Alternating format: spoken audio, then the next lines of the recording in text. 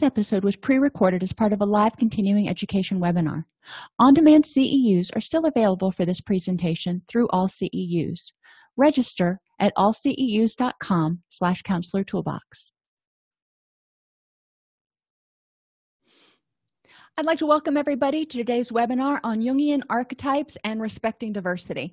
I couldn't figure out really exactly what to call this, but I wanted to take a look at the Jungian archetypes and some of Carl Jung's theory as we go into his perspective on personality. And the MBTI, the Myers-Briggs, and the Keirsey are largely based on a lot of Jung's work. So understanding kind of where that came from can help you understand why they think personality is more of an enduring sort of innate concept. And then we're going to talk about the different personality types and what we can do in order to help each personality type thrive, because each one has its own little idiosyncrasies, and what problems we might look for as far as ways we can help people in counseling in a way that is consistent with how they learn and their temperament and personality.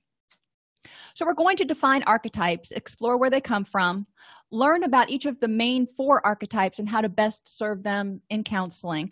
We're going to talk about the collective unconscious. We'll explore the type or personality type and archetype connection.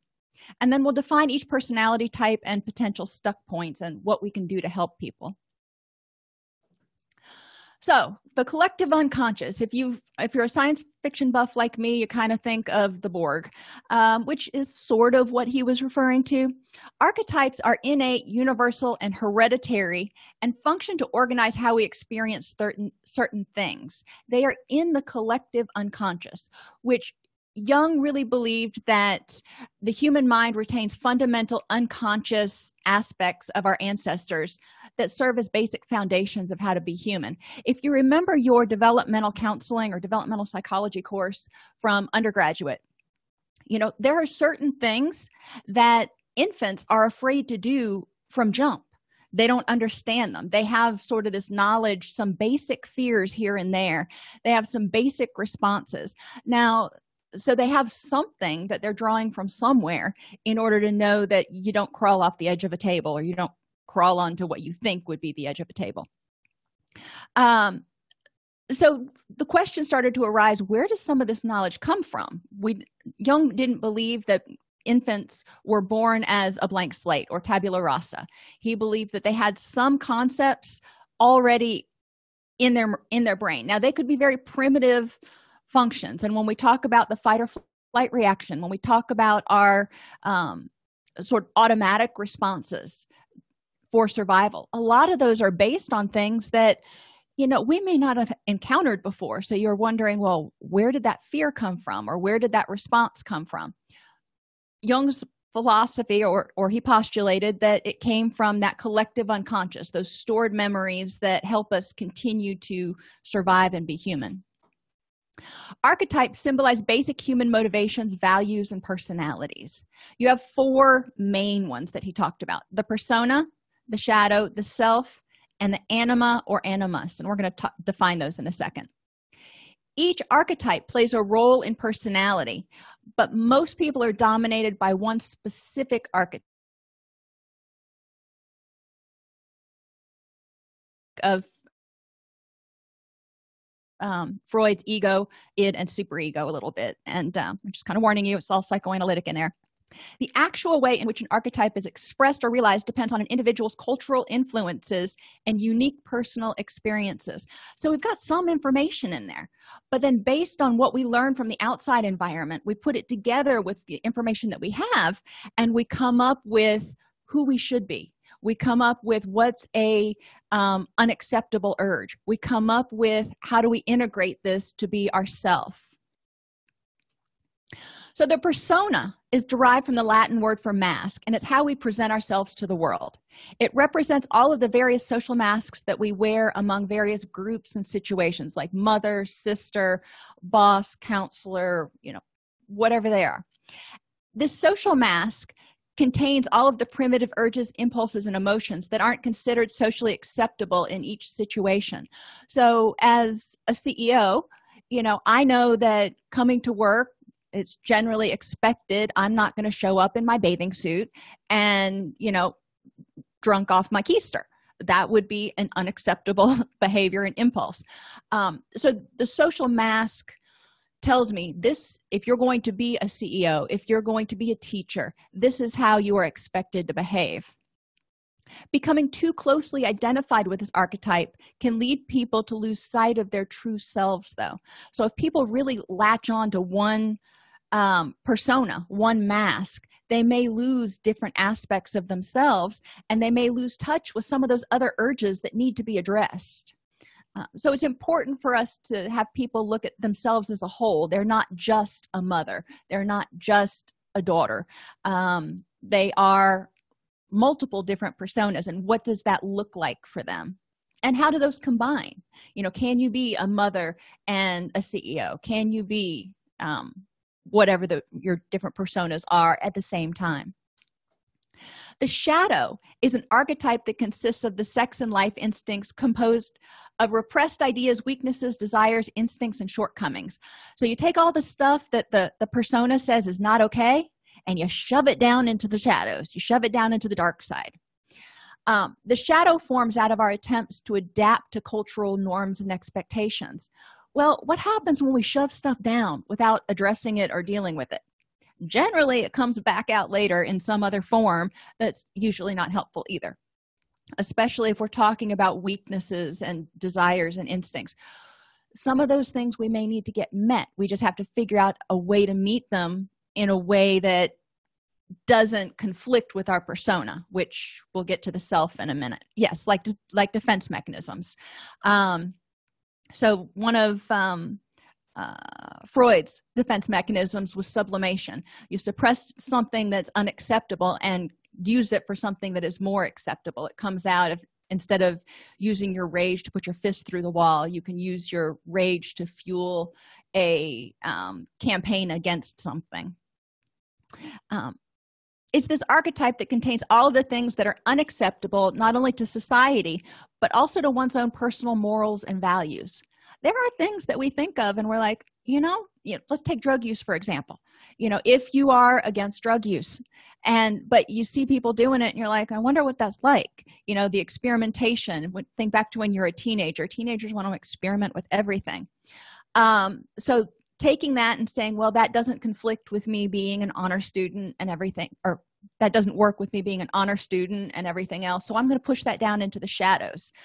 But there may be still a part of you that hangs on to this notion that you see other people using drugs and feeling okay. So how do you deal with that? Well, right now in the shadow, you've just shoved it down.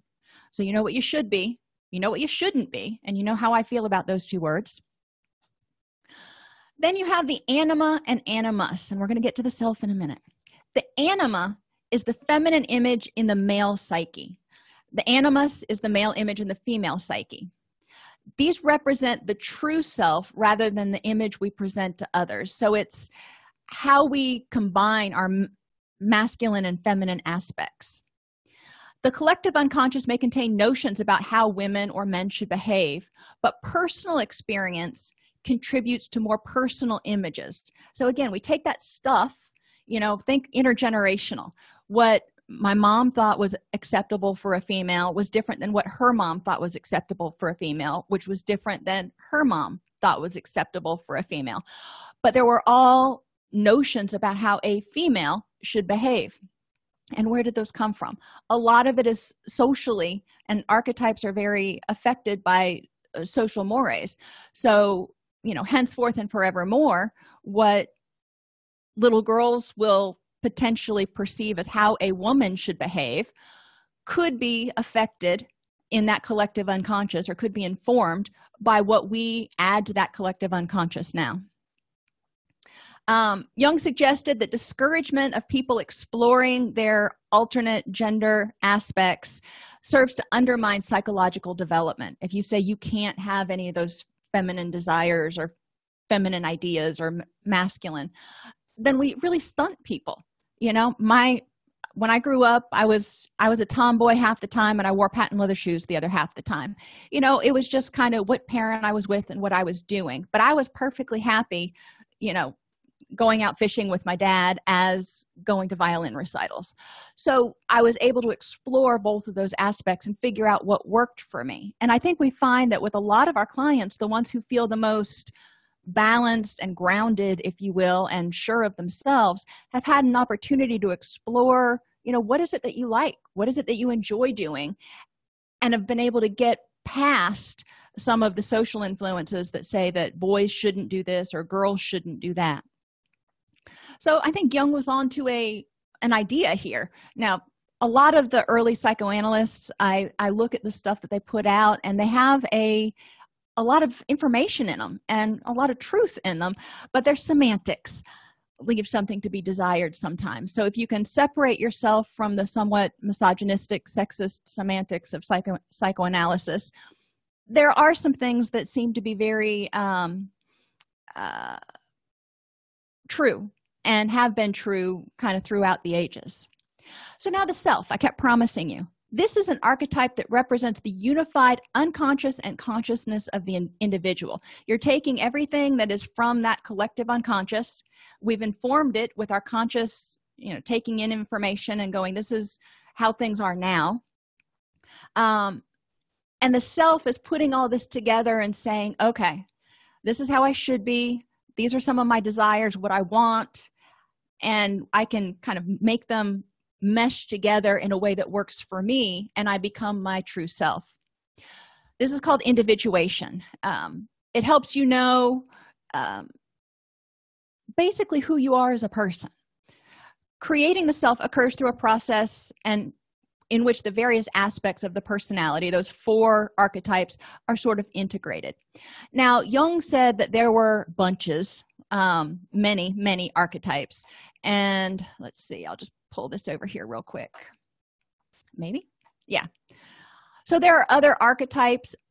As far as counseling is concerned, I didn't think it was germane to really go down all of these because there were so many. But it's interesting to look at the different aspects or roles. If you want to think of an archetype as a role that people may take on, and encourage people to look and say which ones of these might fit them, and do they want to hold on to that, or do they want to push it back down into the shadows or figure out a way to integrate it. Whoops. Jung proposed 3 fundamental innate dichotomous ways by which individuals take in information and make decisions in order to achieve individuation. So in order to make sense of all this, take the collective unconscious and the stuff from out there, how do we take in the information and make sense of it to come to an understanding of ourself? What they said was, and this is going to start sounding more like the MBTI and the Keirsey, that these dichotomous ways, it's what people will prefer one pole or over the other, but they tend to be somewhere kind of in the middle. They're not going to be, for the most part, on one pole extreme or the other most of the time.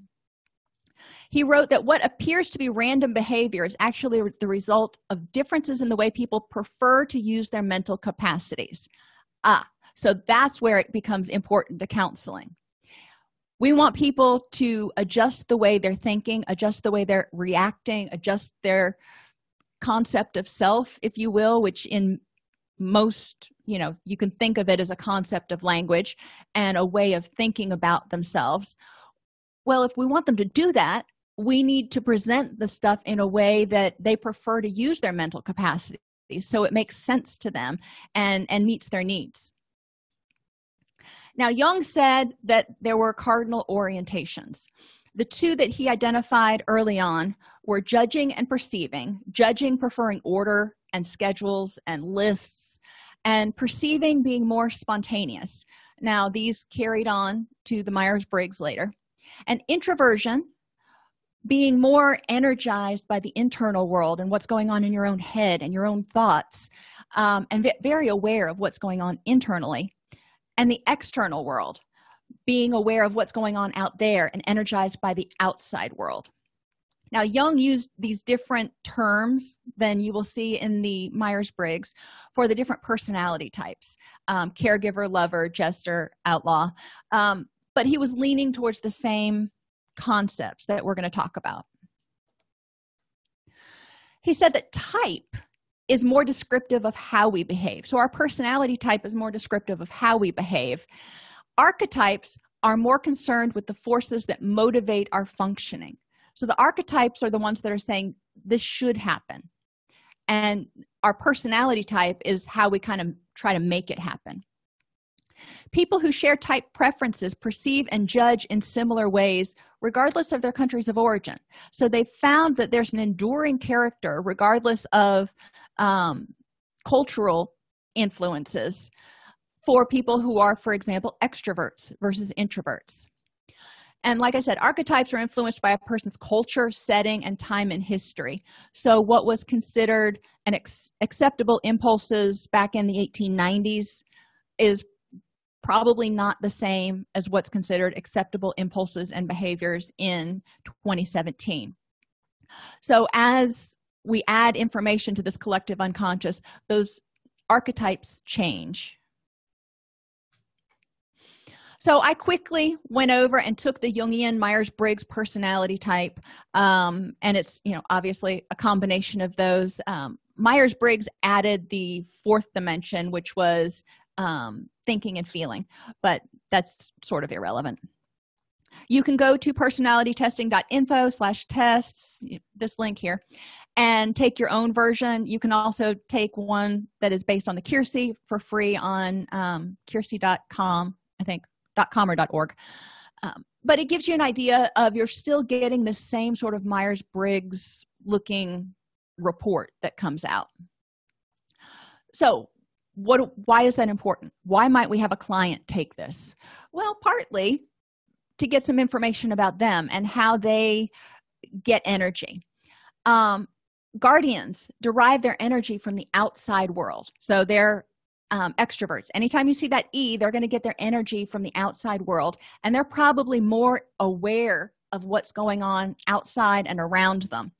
They don't get drained by it, though. They actually get energy. They kind of draw off of it. They tend to be supervisors, are good at making schedules, agendas, and inventories, and provide tried and true ways of doing things over speculation and experimentation. They want to do it the right way, the just way, the factual way.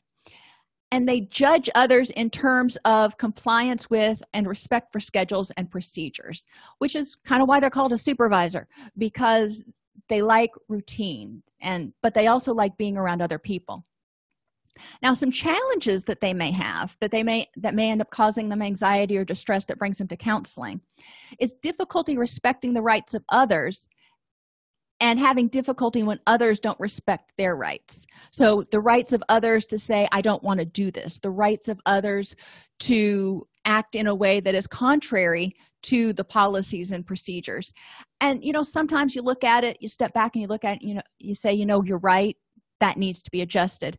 But ESTJs have difficulty with that. They are very by the book kind of people. And when people don't respect their rights or respect their rules, they have difficulty handling it. It's not the way it's supposed to be. So one of the things as clinicians we can do is help people take that step back and start learning how to take the other person's perspective, whether the other person has a different take on things, so they can understand what's going on and see if something needs to be adjusted, or understand why someone may not have respected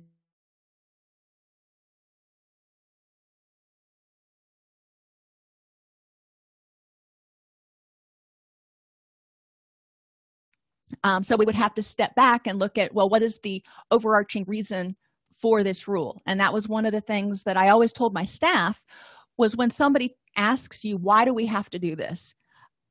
The word or the response is not because I said so, because that's only going to get a grievance filed on you. You want to understand why we have each one of these rules. And if you don't, ask management, because it's important for them to be able to understand the whys of everything if we're going to enforce this rule. ESTJs also have overt directness and willing to speak up, which can cause interpersonal problems. The challenge here is to help the supervisor navigate constructive feedback and constructive criticism, if you will, and speaking up in a meeting, maybe, and when is the appropriate time to do it? When can you better handle interpersonal problems? And how can you do it in a way that's not quite so forceful and overtly direct in a way that people are going to feel like they're being attacked? So working on those communication skills can be really important for the ESTJ supervisor. They also have a strong goal orientation, which may cause them to not let anyone or anything, including new information, come between them and their goals. So the ESTJ may get a thought in their mind, and they are like a freight train with it, going forward. And it doesn't matter what you say. If you start saying, we may need to step back and think about this. They are that freight train going forward. Nothing's going to stop them, which can cause them to make mistakes. It can cause them to fail. It can cause them to have unintended consequences. So encouraging them to learn how to practice the pause if new information comes in, and be able to kind of at least put the brakes on that freight train and slow down for a second to hear what's being said or take in this new information in a way that's meaningful, in order to prevent them from having problems and also help them best achieve their goals. So this goal orientation has to be balanced with kind of the overarching, where are you going with this? What is your overall goal? What is your overall hope? The inspectors get their energy from the inside world. They enjoy traditions and family, but get overwhelmed if the occasion gets too fancy or large. So this is the introvert side, where they prefer to have a couple of really good friends and small get-togethers. They'll get overwhelmed in large meetings. They prefer small home groups. They prefer, if they're going to do therapy groups, 5 or 6 people as opposed to 12 or 15. They can get really overwhelmed easily in residential settings, or if there's a lot of activity going on in your facility. They're often more aware of what's going on inside them, and they're detail-oriented. They're responsible, report irregularities, but they're often misjudged for not caring. These are even more than the ESTJs, who tend to like to manage people. Your ISTJs tend to be your auditor types. And they are the ones who will come in and they'll be like, the book says this, it's not this way, so I'm marking it off. End of discussion. And it's not that they don't care, they're just less aware of what's going on with the people around them and the possible reasons for what's going on. So they may be a little bit too analytical, which is something we can help them work on in counseling. If they feel like people say that they're completely emotionless and uncaring, let's look at where that's coming from. It can be from their highly developed sense of responsibility and need to make sure that everything's perfect, that they can lose the human element in what they're talking about. And that also comes from the T aspect, the thinking. They are more driven by fairness and rules and justice than compassion and the human element. They always honor their commitments and often go above and beyond, no matter the cost. This can be another issue for people because in relationships, they may feel like they get taken advantage of because they always go above and beyond and put themselves in jeopardy, and they kind of take on a martyr tone here, and nobody does the same for them, or most other people don't do the same for them. So they can feel like they get taken advantage of. They can feel unappreciated. So we want to look at, are they overcommitting? Are they going above and beyond too much? And what is healthy? Sometimes it's nice to go above and beyond a little bit, but if you go above and beyond to the extent that it's negatively impacting your work and your family, well, is that what you're really working towards, in a rich and meaningful life, if you will? So encouraging them, honoring commitments is great. That's love the loyalty, and people respect that. However, if you get to the point where when you make commitments, you make people feel guilty for asking you, or you feel bad or taken advantage of, then that's working against you. So let's look at how you can navigate this boundary. Disorganization or unpredictability often causes anxiety and acting out. Remember, I said they like it by the book. They like their checklists. Tend to be, if you want to think auditor, that's what I think of more than inspector. And very unwavering. So life is unpredictable. Unfortunately, life can be disorganized, which can cause a lot of anxiety in people if they don't know what's going to happen next, or if a supervisor retires, they don't know who the next person is. There's some unpredictability. Helping clients develop distress tolerance tools to handle the unpredictability and the disorganization. Remember, one of our basic fears is loss of control. So helping people look at what they're doing when something happens, when they start to get anxious. Is there an element of disorganization or unpredictability, and what can they do about that? These kinds of clients also really struggle with not knowing exactly what the plan is in sessions. That's true. And so for that, and one of the ways I start a lot of my sessions, because I tend to be more of a judger, structured type of person, I start out each session, they know that we're going to review the homework. I'm going to ask them how the week went, and then I'll tell them what kind of topic we're going to go over at the beginning. I'll start out by saying, well, last week we were talking about this a lot. Let's continue following that path.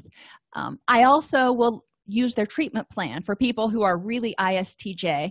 I will use their treatment plan to identify specific goals that we're going to cover in session next week, so they know what to be thinking about. So when they get to session, they already know kind of what the game plan is. And then if we have to drop back and punt because life happened, we can, but it gives them a little bit more sense of control. I can also, in some cases, let them look at the treatment plan and choose where they need to go from that. ISTJs find negative emotions particularly unacceptable. They don't know how to deal with it. They're not emotional people. They tend to be very calm. They are intense. Don't get me wrong.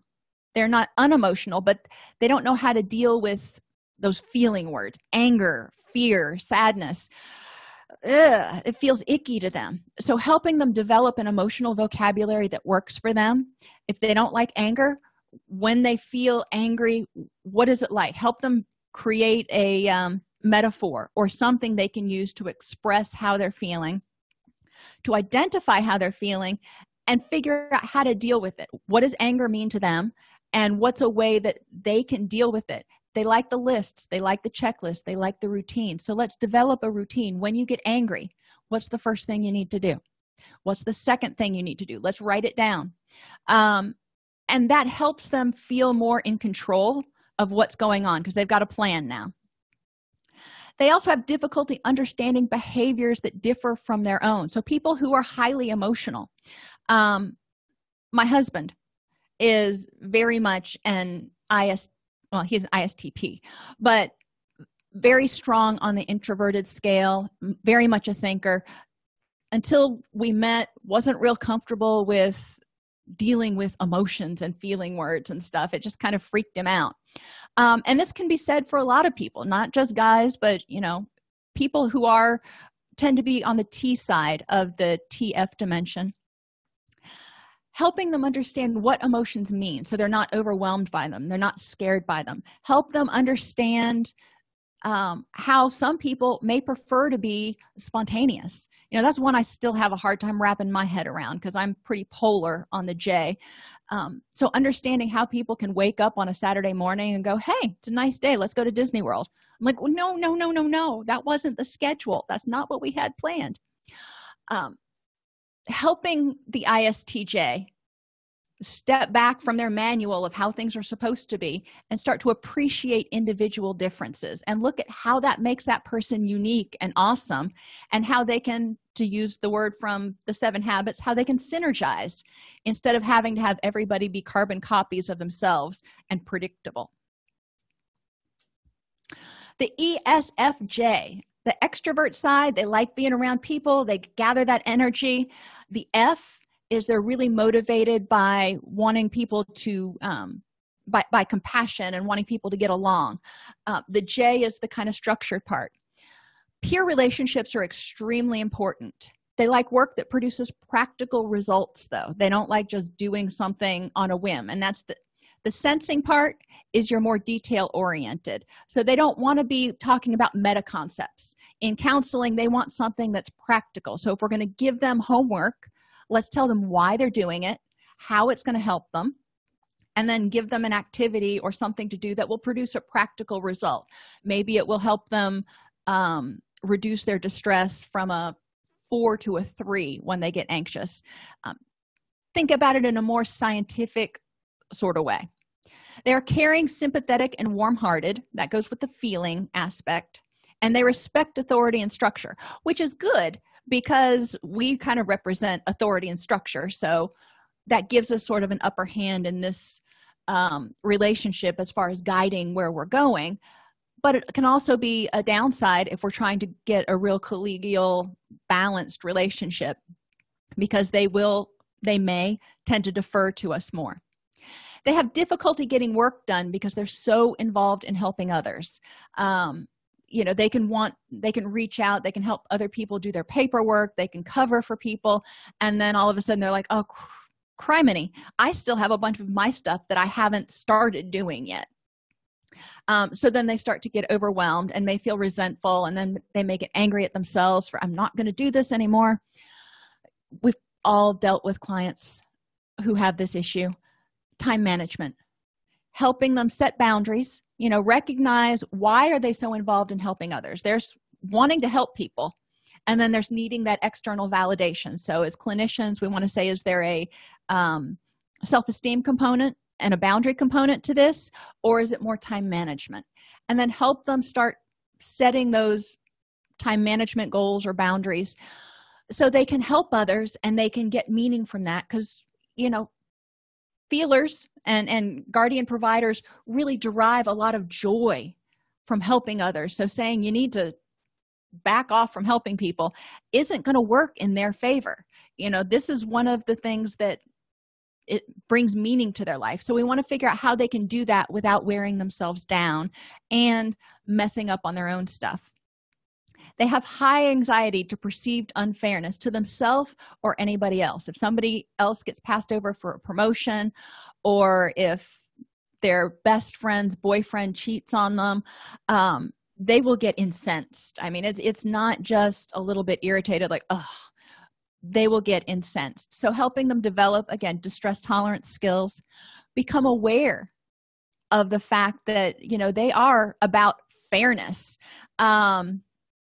And so when they perceive something is unfair, how can they handle that? Help them see that fairness is a trigger for their anxiety or their anger. The overcommitment increases their anxiety. So remember, I talked a minute ago about time management and boundaries. Well, their overcommitment here, it comes from, if I don't do it, nobody will. And, if you've had kids, you probably have felt that way sometimes about making dinner or taking out the trash or whatever else. So you may do it yourself because it's just easier instead of having to argue with somebody to get it done. But this increases anxiety and resentment and irritability. And is it really helping the other person to do it for them? So again, having them look at these things that are causing you distress. Is it helping you live a rich and meaningful life? And is it achieving your goal? If you want to help somebody, are you really helping them by doing stuff for them? Giving directions is unappealing, so they expect mind reading. And then when others fail to read their mind, they get angry and disappointed. That goes along a little bit with the F with the feeling part, they don't want to tell people what to do. They want everybody to be happy. They don't want to be seen as an ogre. So they may just hint about things. And then when people don't pick up on the hint, it's a cascade of, well, see, I told you if I didn't do it, nobody would. Well, did you ask anybody to do it? So we want to look at their communication skills. We want to look, again, at self-esteem. Do they have issues with asking people to do things or give direction because they're afraid of rejection, or because they don't have the assertiveness skills to do so? And they may get taken advantage of to preserve relationships because they want to help other people so much. Some people may pick up on this and say, oh, she's always around to help me, so whenever I need something, I can just call on her. I don't really have to do anything. She's always going to be there, or he's always going to be there. So we want to encourage teach relationship skills and have people look at the health of their relationships, making sure that it's a relatively equal give and take over the long haul. The ISFJs, or the protectors, are considerate, dedicated, service-minded, and quiet. They work well independently, observe what needs to be done, and do it without discussion. So if you have employees like this, you love it, because you don't have to go around and micromanage and go, well, okay, that still needs to be done and that still needs to be done. Same thing with kids. If they can look around and go, oh, well, the trash needs to be taken out, and they do it without having to ask about it or get a lot of direction, you're like, oh, that's so awesome. So your ISFJs tend to have a good relationship with other people because they're not having to be micromanaged. Their friendships are very important, but not as important as respect for authority. So they are balancing this whole feeling thing, this need for compassion and everybody getting along, with the additional need for structure and authority. And they're like, okay, I want everybody to get along, but we got to go by some rules here. They like things narrowly and completely defined to ensure meeting other people's expectations. So if you're giving an ISFJ a task, you're writing the treatment plan, and this can really work to our advantage because these are actually the best treatment plans, where you've got an overarching goal, and then you've got a sub goal, and then you've got maybe interventions to help them meet that sub goal, and then you've got another sub goal. They love this. It's not too detailed for them. It's perfect because they know exactly what they're supposed to do in order to achieve the treatment plan goal. Often feel personally responsible for the behavior of those around them, which causes a lot of worry. Think about job situations you've been in before. If somebody's not doing what they're supposed to be doing, people may get really nervous and anxious. When we had auditors, we used to have auditors come in, people would start worrying about what didn't get done. And I'm like, well, we should have worried about that before, but whatever. They have a hard time setting boundaries and saying, I am going to do the best I can, and I can't control what John, Jane, and Jose over there are doing. It's just, I can only be responsible for me and do the best I can. They may complain that they have too much to do, but not know how to ask for help. So as opposed to the last one, who expected mind reading, the ISFJ will complain that there's too much to do, and that they complain a lot, which is alienating sometimes. So we may end up seeing clients because they feel like nobody likes them. Well, let's look at why. What do you think alienates people from you? And we may find that they have difficulty with communication skills, difficulty asking for help. They want everybody to be happy. They want everybody to get along. So they have a hard time reaching out. And they need regular quiet time to get grounded. Since they're responsible, or they feel responsible for other people's boundaries, and they want everybody to get along, it can be very overwhelming for the introvert, the I, who needs time to their own thoughts. Introverts will always need a little bit of time each day to get grounded, or they're going to start to get irritable. The artisan promoter is the ESTP. They're active, energetic, versatile, sociable, and highly competitive. They may avoid trying things they don't think they can win, though. So you may have clients who have been depressed or anxious for a long time who've never come to treatment because they tried to fix it on their own and it didn't help. So now they don't think therapy will help at all, so they don't even want to try. They may avoid trying things in their own life. People want to achieve goals and they may be afraid to get out of that comfort zone if they're not sure they can win. So we may want to work on some self-esteem and some encouragement skills and help them figure out how they deal with failure. They typically do what pragmatically solves the immediate problem. The problem with that, now think about acceptance and commitment therapy. We can react to something and get into this autopilot of whenever this happens, I do XYZ.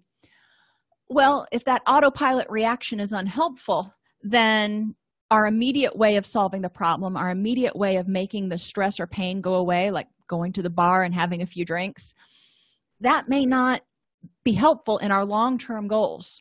So the ESTP may need help practicing the pause and saying, okay, this is the immediate problem.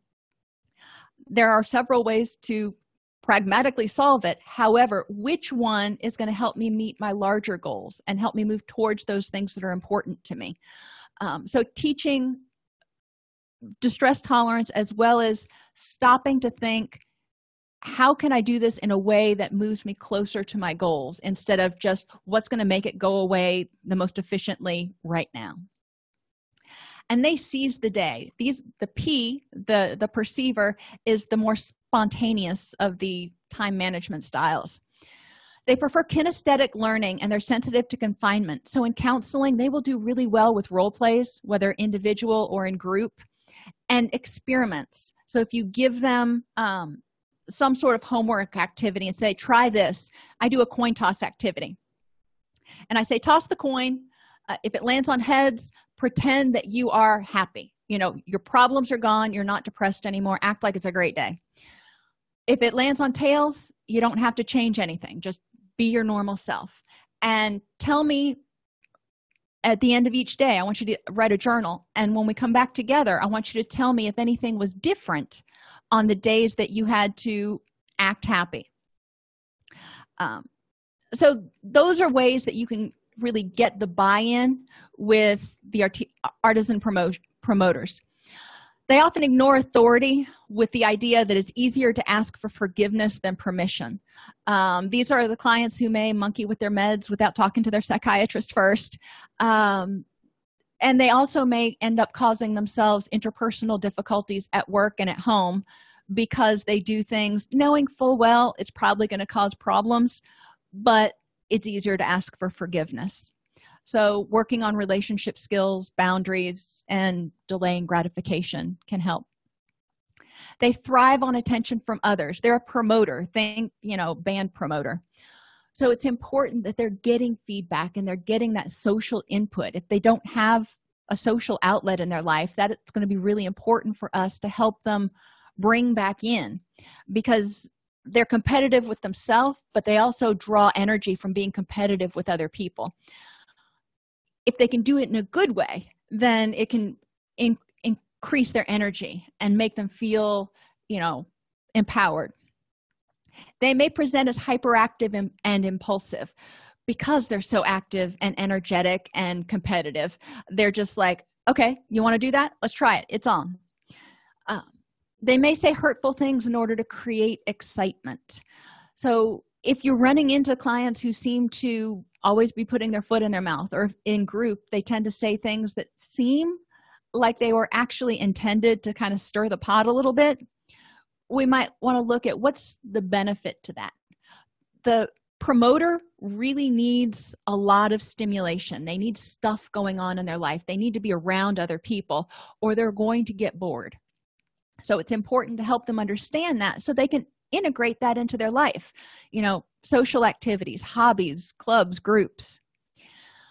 They need to be challenged to take risks in constructive ways. So again, if they're bored and they've got a lot of energy, they may just act out just to get the excitement going. If they have, maybe they're part of a kayaking group or a rock climbing group or whatever it is, that can challenge them in a constructive way. They don't respond well to delayed gratification.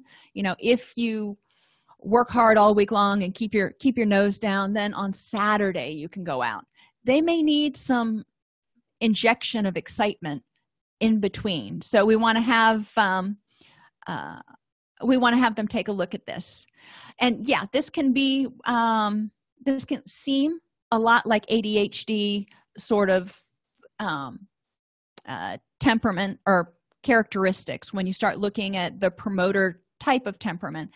So again, I would encourage you, before we start slapping labels on things, to look at, is this person ADHD, or is this their temperament, or does it really matter? What we're dealing with is somebody who needs excitement, who probably needs some organizational and time management skills, and may need to address some self-esteem issues in order to not have to always have attention from other people. The crafter is a calm observer. They tend to be independent loners, and that's in a good way. They're people who can sit, all day Saturday on a rainy day and crochet and watch Netflix movies and be perfectly happy. Compelling need to know how things work. It's not just, whatever, if I can figure it out, that's great. These are the people who, if they get something in their mind, like when I started raising Angora rabbits to make yarn, I needed to know everything about Angora rabbits. I needed to know how they were bred. I needed to know, how to treat them, how to spin the yarn. I needed everything about it. So I ordered, my husband always laughs. He knows when I'm on a new hobby because I'll order like 30 books from Amazon. Because I want to know everything about it and how it works. With counseling, with ISTPs, we don't want to just tell them to do something. We want to tell them, explain the theory underlying it. How is this intervention supposed to help them feel better? This will really help increase their motivation. If we don't, they may be stubborn because they may not see any point to doing it. Journaling is one example. I am not a journaler, never have been, and I can explain the benefits of journaling to people, but I've also found alternate ways of self-expression that aren't necessarily prose journaling. But it's important for them to understand how you think this can help them achieve their goals. They are masters of improvisation. That's the perceiver in there. They're not real rigid. So they may procrastinate too much for tasks they abhor. So time management is going to be really important to helping them be successful and prevent distress. They'll often put up with whatever goes on around them until they can't stand it anymore, and then they'll explode. We know people like this, and we've probably worked with people like this. So helping them become more aware, they're introverted, so they're aware of what's going on inside them, but encouraging them when they notice it, now what do you do with it? You can tell this is irritating you. What do you do instead of shoving it down until you explode like a nuclear bomb? Interpersonal skills, problem-solving skills, communication skills, it's going to depend on the client. They have difficulty sharing what's going on inside. Encouraging them to develop that emotional vocabulary or that feeling vocabulary in a way that's meaningful for them. So if they're feeling antsy, they can say that. Anxious may not be a word they like. Antsy, stifled, all those words work. But encourage them to start describing to you in each session what's going on inside you right now. How are you actually feeling? And encourage them to start using mindfulness to become more aware of, more attuned, if you will. They're aware of it, but they need to actually stop and take notice and go, okay, this is how I'm feeling. And write down what's going on inside them a couple times a day so they get used to identifying it. And then we can take that a step further to communicating it to others to get your needs met. The artisan performers are extremely optimistic, value social fun, unhindered by standards, and encourage others to be themselves. Performer fits pretty well. They are the free spirits. They thrive on being the center of attention, value themselves based on whom they make happy. Now, I think just reading that sentence, you can probably see where this can cause anxiety and distress for people. If they're not able to make certain people happy that they really are determined to make happy, it can take a huge hit on their self-esteem and their self-worth. So we want to encourage them to look at how they value themselves for the fact that they can make people happy, not just on who they make happy. You can't control how other people feel. They are flexible and adaptable, and tend to respond to fights with humor, and may forgive easily, maybe too easily, because they want everybody to get along. They want everybody to be happy. They want to make people happy. And above all, they don't want to make people unhappy. So they may just kind of sweep things under the rug. So we can see, again, some distress building up and resentment and irritability and feeling taken advantage of if they forgive too easily. So working with boundaries and setting limits and communicating their needs. They are especially vulnerable to peer pressure and take on characteristics of their friends. Being aware of this, your ESFPs that are in high school, but even adults, when they join a new group, may be vulnerable to peer pressure. So what is it this group doing for you? Is it helping? Is it hurting?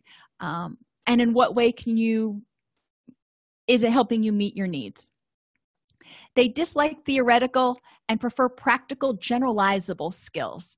So they don't want to go with this is the sensing part. They like details. They want skills that they can use, but they can use not just when they get angry or not just in this one little slice of a situation, but something that they can use every day, like mindfulness. Those are practical skills. We can talk about how it's beneficial to them. So help them see how the skills they're using in counseling to deal with a particular situation can be generalized, and they can use it to help their kids deal with stress. They can use it to deal with stress at work.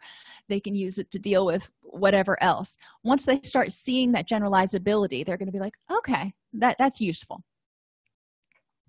The composers are easygoing, positive, cope well with change, and get along with others. There's little desire to change other people, and they prefer to just observe. This is the introvert part. They're kind-hearted and may take the pain of others, which is important to know. So if they tend to be those people who, like the counselors that we'll find out, feel very deeply, it's important to make sure that they're also feeling happy things, and they're able to set appropriate boundaries and pull themselves out instead of being drowning with someone else who feels like they're drowning. The challenge with the composers is their minds tend to wander. They may disappear because of their quiet, unassuming manner. They'll be kind of off in their own little world, and they express themselves through action, not words, and can be indirect. So again, with communication skills and relationship skills, if somebody does something that makes them mad, they may decide, well, I'm not going to message them until they notice that I'm upset. And then when the person doesn't notice, they get their feelings hurt because they're like, well, why didn't they notice I was upset and come ask me about it? So we want to help them develop more assertive communication skills, so they can be direct with other people, expressing their needs and wants. Interestingly, they have a strong connection to nature. So a lot of ISFPs really enjoy going out on hikes and communing with nature. And that was just kind of a side note that I found in my research that I figured I'd put in there, because they may find some meaningful, quiet time to get grounded out at a park. They love to read and write. The introverted nature, they're doing more introspection than your extroverts. They do find it difficult to predict the consequences of their behaviors, though. So we need to help them make connections between, if you sulk, for example, going back to the indirect communication, if you sulk, what do you expect is going to be the outcome from that? And, then what did happen? And are they the same or are they different? And why was your prediction potentially incorrect? The other interesting thing with ISFPs is they don't like to say no, which can be a self-esteem issue and a boundary issue, but it can just be wanting everybody to be happy. But they may frequently break commitments. So they can have a lot of hard feelings and difficulties in their social relationships and at work, because they say yes to everything, but then at the last minute they go, oh well, I can't do that, never mind, not going to be there, not going to show up. So it's important for clients to look at what is causing the distress in their life, and is there something that they can do or a way they can learn. They can change, they can become a little more middle of the road or address some of these characteristics. We're not saying that they have to be this way all the time, but understanding what some of the weaknesses of their innate personality are can help people interface with others in a more effective way. The teacher likes to help others and wants them to develop to their highest potential. They lead by communicating a vision that appeals to everyone. So it's not just a particular skill, but it's like, this year in English 101, we are going to learn this wonderful stuff and get everybody excited about coming to class. So it's the meta concept, if you will. They have a desire to understand themselves and others, but they need things settled and organized. So think of it again, a teacher, where you're presenting a concept for a class, or in counseling, a treatment plan goal. There's this big concept. When you are happy, when you are not depressed anymore, what is this going to look like? Wow. Okay, now in order to get there, we need things settled and organized. So what are the steps we need to take to get there? So the teachers will be really good about developing treatment plans, but they need, like many others, the reasoning behind things. How is this going to help me move towards my goals? They can be sensitive to criticism, value conflicts, and rejection, especially if they've got low self-esteem. So it's important for us to help them see that not everybody likes this big vision. Not everybody's going to like English 101 or your version of being undepressed. But that's yours, and that's okay, because it's yours. And encouraging them to own that and embrace their individuality. Help them figure out how to deal with other people who are different. Appreciate differences, appreciate disagreements, learn from them, take what's useful and leave the rest, is a saying that I use a lot of times, because sometimes people will have an opinion and it's very valid, but it doesn't work with my thing. So, thanks for informing me, but I'll keep doing it my way. They may start working on projects once they have the overarching idea without waiting for the details. So they get this overarching idea in their head, and they start writing the treatment plan, but they haven't done the sub goals yet. And so they may get ahead of themselves when they're trying to figure out how to accomplish a goal. They may jump the gun. So they get a great idea. Then we have to say, all right, now let's stop and figure out what the next steps are. Lack of harmony in an environment causes them great distress, and they may lie to preserve it. My daughter just went through, about a year ago, this thing with her best friend, who would tell her that they were best friends, but then would talk about this other girl and say that they were best friends. And my daughter was like, well, how can we both be bestest best friends? You can only have one BFF. And I'm, oh, wow, making my head hurt. But for this particular young woman, her best friend was the best friend that was with her at the time, and trying to help people understand this. But also the ENFJ may want everybody to think that they're their best friend because they don't want to hurt anybody's feelings. The INFJ is the counselor. We counselors, theoretically, are compassionate, empathetic, and intense. We can be difficult to get to know, not sharing our innermost thoughts. We listen to everybody else's and we take in everybody else's, and we're aware of our own, but we may not put that out there. So it's important to pay attention for ourselves. And if we have any counselors who are INFJs, it's important to share those innermost thoughts in order to get that interpersonal connection, even if it's only with a couple of people. INFJs love theoretical conversations. You can talk about psychoanalysis or cognitive behavioral or anything theoretical. It doesn't have to be counseling oriented, but they like talking about meta concepts. We don't like to get too bogged down in the itty-bitty details. Even when I'm writing treatment plans, I have to force myself. I like getting the big concept, but then the sub goals and the interventions, I know they need to go there and I can put them in there, but that's not my favorite part. I like talking about the meta concepts. But in order to make a meta concept happen, we have to have the steps to get there. So it's important to help people see how they relate. INFJs desire friendships, but our introversion prevents them from reaching out. So they desire a few friendships. They're not the ones that are going to be the social butterflies, that are going to be the president of their sororities or their fraternities. But they will have a few really close friends. They often over-empathize and can become distraught by media. And I'm using this for the general population. We can, as clinicians, our empathy, our intense empathy can cause us distress when we empathize with others and lead to burnout. But some of our clients who are, watching the news all the time, and I use the example of Hurricane Katrina or 9/11, when people were constantly watching the media and it just ripped their hearts out, they over-empathized, some of them, with the people who were directly in the path of the trauma.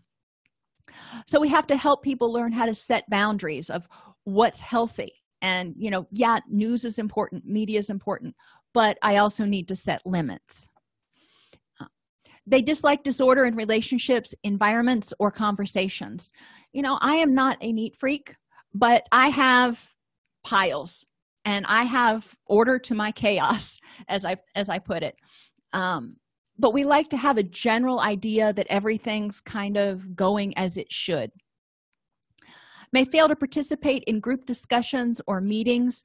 The introvert part says, maybe I don't need to speak up right now. And the feeling part may say, well, I don't want to irritate people with being contrary.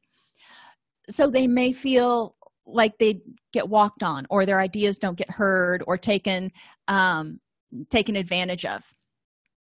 They often interrupt and finish other people's sentences based on what they knew was coming next. They're intuitive. They pay attention. They probably are, and yes, a lot of times when you don't speak up in group discussions and meetings because you don't want to make waves, or maybe you don't think it's the appropriate time, people may think that you don't have anything to contribute. And so it's important for us to help our clients develop assertiveness skills so they can get their ideas out there in a way that they don't feel intimidated and they don't feel like they're hurting people's feelings, but they also feel heard. The other issue interpersonally is to help them take a break. Even if you can guess what the person is going to say when they finish their sentence, let them finish it. So communication skills can be really important.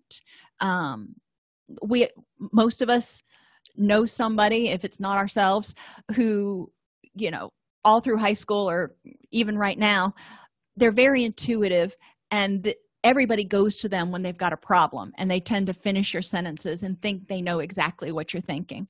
And it can cause communication hiccups. The champions are not comfortable with sitting still or downtime. They can't wait to tell others of their extraordinary experiences. I think of these as adventurers.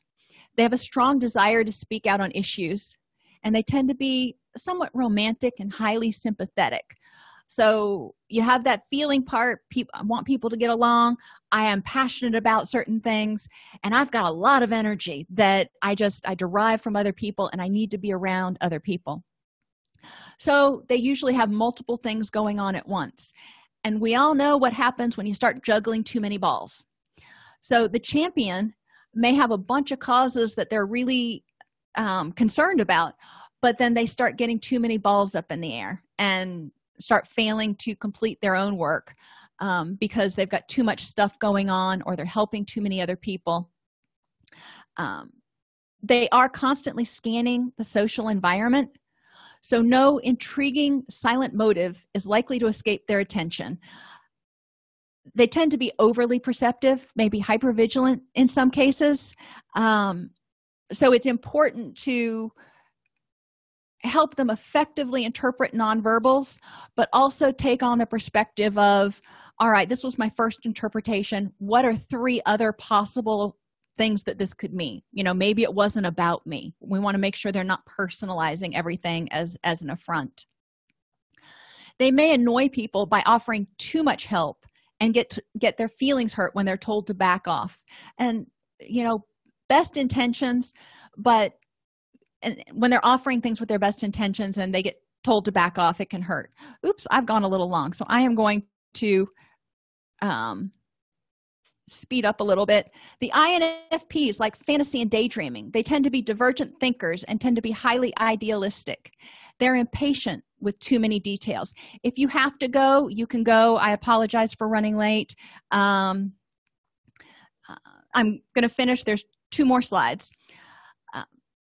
They tend to be impatient with too many details. They may have unmet expectations of others, and situations can lead to feelings of despair and rejection.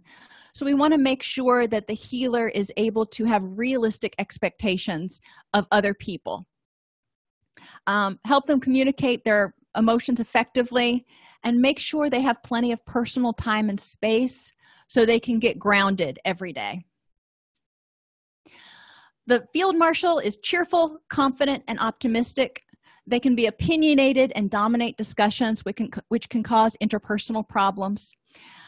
And they're strategic and goal-driven. They need to feel they're in control and not succumbing to the desire of others. So especially if you're working with them in counseling, we want them to write their own treatment plan. We want them to really participate in the plan development. Escalating power struggles are the most common problem for this particular personality, because rejected ideas leads them to reject the rejector. So if they don't take criticism from people, they'd rather cut them off than take rejection. So interpersonal skills, problem solving, and perspective taking. And they believe anybody can do anything they set their mind to, which goes back to helping them set realistic goals of what is and is not able to be accomplished and what's within their control. And the mastermind is autonomous, intricate thinker, intellectual, independent, and self-confident. They always have contingency plans. They have plan A, but they also have B, C, and D. So if you go hiking with them, you are not going to be left without toilet paper. They can get set on an idea and unaffected by external input. So they're another one of those freight trains, which leads them to have difficulty switching gears. They may get so focused on one thing, doing a project, writing a grant, that they can't take a break to go do group. They may lose a sense of competence in one area and globalize it to every other area of their life. So it's important to look at, for this particular temperament, if something bad happens, what does that mean about them as a person? What does that mean about their other personas? They tend to excel at what they like and fail at what they dislike. So for me, for example, I love doing session, hate doing notes. So I excel at sessions and I struggle to do my notes. That respond well when interventions are concrete and presented in experiments, but they may be so internally driven that they forget that others need praise. So it's important to help them understand, if they're having interpersonal problems, that they need to look and give kudos to other people, even though they may not see the point. Inventors can spontaneously talk about just about anything and prefer to focus on systems and patterns. They tend to be generalists with an insatiable curiosity. They're constantly learning something new. They like learning facts and gaining tools, and find it difficult to stay on task or deadline because they're always multitasking. They're learning this over here and that over here. I've got 4 different crochet projects going on at the house right now. And just knowing that you've got multiple, again, balls in the air. This temperament needs autonomy. They need the ability to kind of spread their wings a little bit and figure out what's going to fit. They thrive on reinventing and improving upon everything. So you may give them a homework assignment, and if they say, that's not going to work for me, you may say, okay, that's cool. Why don't you tell me, how would you approach this situation, or learning this tool that might work better for you? Or can you help me teach this in a slightly different or more effective way because it didn't seem like it really hit with you. And their eyes will probably light up if they get the opportunity to try to do that and figure out how to make something work better. They find discussion useful to clarify their thoughts. They think while they talk. And they often hide their negative feelings, preferring positivity. So again, this is a group that, whether it's an extroverts or feelers, both dimensions, tend to need to learn how to identify and effectively communicate their feelings. And they may have lofty, unrealistic goals. So helping them back it down. You can't change the world. You may want to improve upon the way the entire company runs, or you may want to change your husband or your wife, but that's probably not realistic. What is one thing we can focus on that you can change? So focusing on what is within and beyond their capabilities to change. The architect, detached, precise, cognitive, and reserved, like to know a great deal about things. They are the specialists. They will take one thing and they will learn everything there is to know about it, maybe to the expense of a lot of other stuff. And they're very pragmatic. They may fail to get complete projects, getting lost in the process, learning everything there is to know about, doing a plumbing project. They may get lost in YouTube videos for an entire weekend.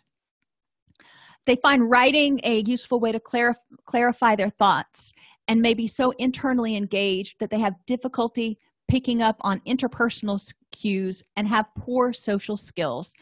So these are the people who are really technical, and they're great at taking in super technical stuff and knowing everything about it. But because they're so into that moment, they may have difficulty interpreting what's going on around them with the people around them. And they may drift off in conversations to explore logical connections.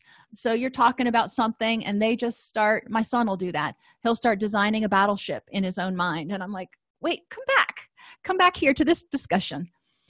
They can seem arrogant and may show impatience with others who have less ability or who are less driven because they are specialists in that particular area. They may have a difficulty finding people who they can converse with on that particular topic, and then they start to feel isolated. So it's important we help them figure out outlets where they can talk to other people who share similar interests. Jung's archetypes later informed his theory on personality types. We have similar knowledge from a collective unconscious, but our personality reflects how we choose to use it. Each personality type has its own strengths and challenges, and attending to these can help us provide more individualized interventions and identify potential areas for prevention education. Again, I apologize for running long. I think this is the first time I've done it in a year and a half of doing these, so I had to screw up sometime. But if you have any questions, feel free to shoot me an email, send me a text, and I will be certain to respond to that.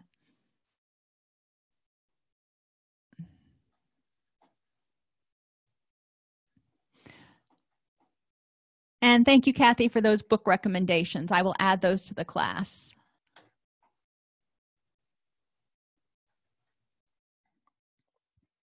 If you enjoy this podcast, please like and subscribe either in your podcast player or on YouTube.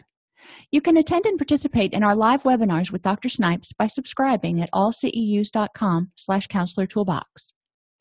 This episode has been brought to you in part by allceus.com, providing 24/7 multimedia continuing education and pre-certification training to counselors, therapists, and nurses since 2006. Use coupon code Counselor Toolbox to get a 20% discount off your order this month.